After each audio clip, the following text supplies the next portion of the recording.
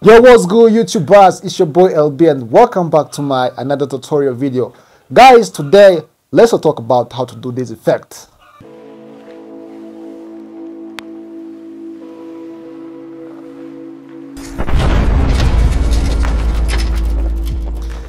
So guys, before we jump on an action, let me know you have been, make subscribe to this channel, like, share and comment. The second one, just you have to upgrade your Adobe After Effects. Just go on your Adobe Creative Cloud, just upgrade your After Effects. Just you have to download the After Effects beta.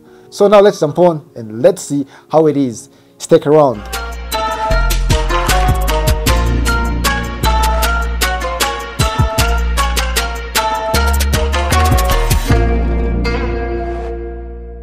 So now here I'm in After Effects, and then this is how my clip is. Okay,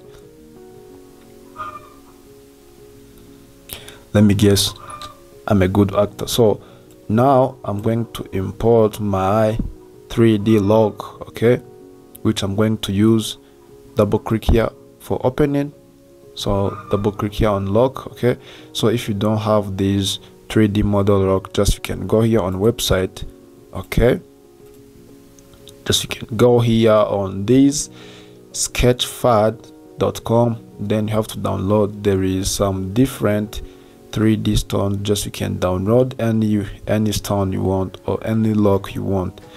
So for example guys, here if you just want to download this work, just you have to click here on download 3D models, and then guys you have to know this Adobe After Effects, it receives 3 format, which is this one FBX, and this is GLTF, and this GLB. You have to download one of them. Okay, so now let me back here on After Effects. Let me open up these 3D models, then let me put it here on this After Effects timeline. Okay, as you see here, this is my rock, and then let me click OK. So first of all, I'm going to track the camera. Okay, I'm going to track the camera, where, as you know, this is how my camera moves. It moves from front to back. Okay, so I have to track where my stone it will be tracking with my clip. So now I have to click here on this clip and then click here on this camera. If you don't see this camera tracker, just you can go here on window and then you enable this tracker. Okay, so now you can go here on effect and then search the effect called camera 3D, this one which is called 3D camera tracker. So now let me drag it and then drop it here on this clip. So you have to wait a little bit, just a few seconds.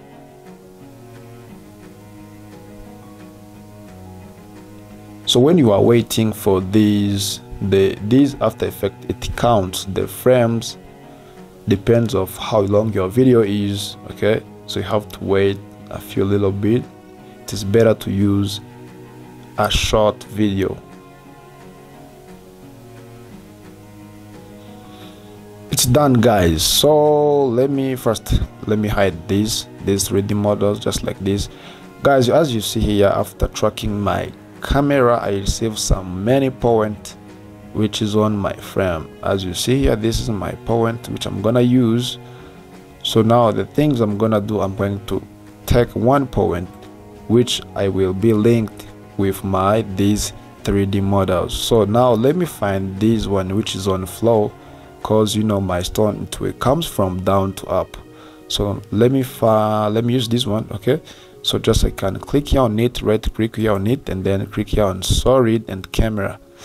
Guys, as you see here, there is some small details which I receive here on this point. Okay, it is a little bit, just I think you see it. Okay, so now I'm going to track the 3D log with this track solid. If your track point size is too small guys, just you can come here to increase this point. Okay, yeah, that is it. So now let me enable my rock.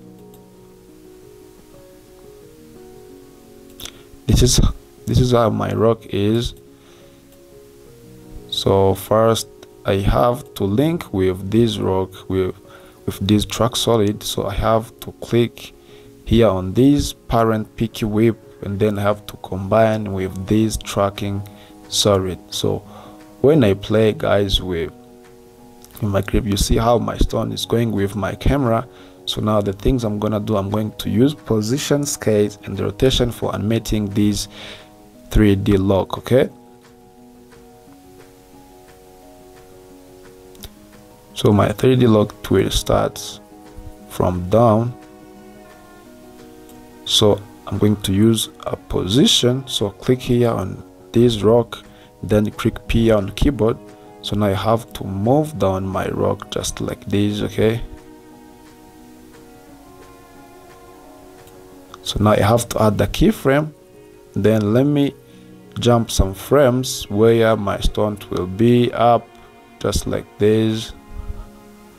So now I have to pull up a stone where my eyes is looking on. So first let me try this animation. Let me see how it is. This is how my stone will be. Okay, so now this subject is gonna be hit this stone from front to far away. So, and I have to add another keyframe here by using a position tool.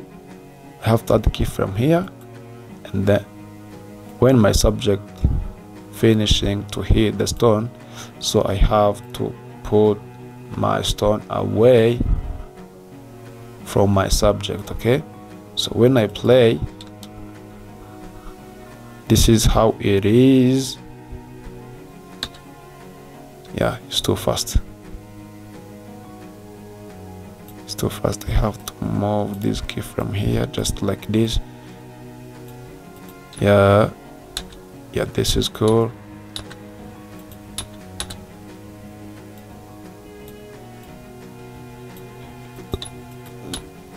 Yeah, this is cool too. Okay, so this is position animation.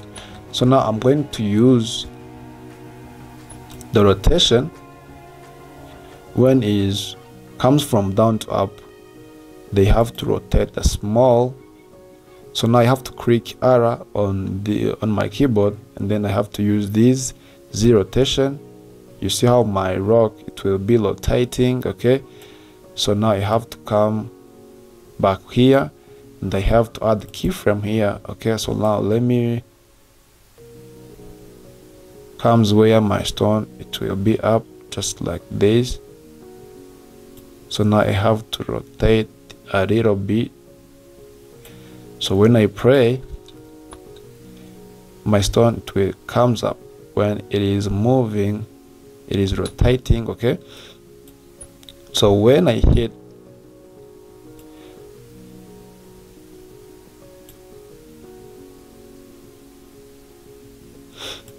so this is where I'm going to use a scale, because the scale will comes from too small to big. Okay, so I have to start it by here when this subject is starting to hit this rock.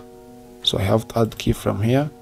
So when the rock is disappearing, I have to increase the size just like this. Okay, so let me back on my position for disappearing my rock.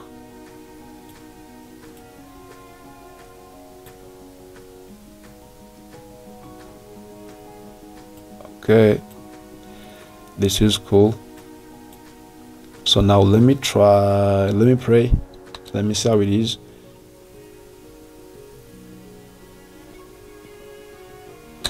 Yeah guys, this is cool. So now as you see here guys, this stone is not matching with my clip.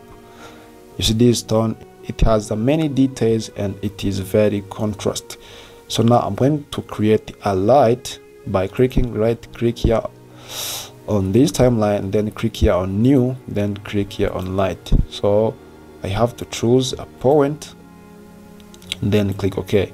So when I open up this point, I have to open up this light option, so I can increase this intensity, or you can decrease, depends how your clip is looking.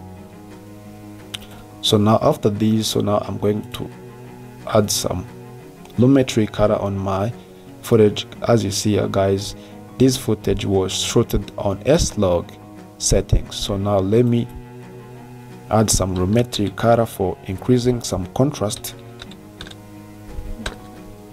A lumetri color, okay. So I drag this effect and then I drop it here on this footage.